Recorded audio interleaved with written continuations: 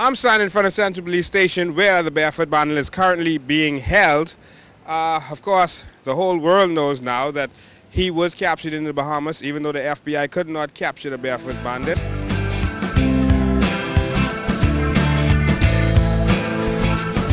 He was taken to court. He was charged with one offense. Yes, one offense, and that is the offense of illegally landing in the Bahamas.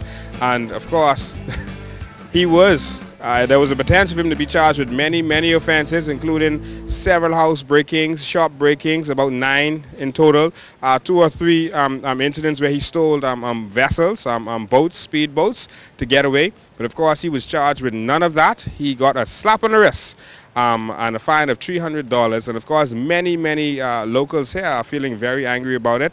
They feel that someone who commits that many crimes should not get a slap in the wrist like that. And if it had been a local who had been charged with all of those things, that the book would have been thrown at them. But of course, he was fined $300.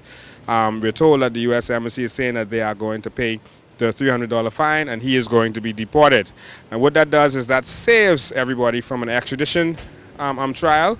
That saves him from an extradition trial that could have drawn on, and now all they're going to do is deport him.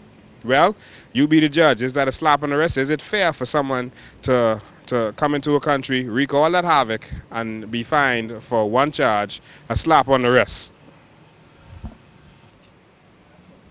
This is Lincoln Bain reporting for Como 4 News.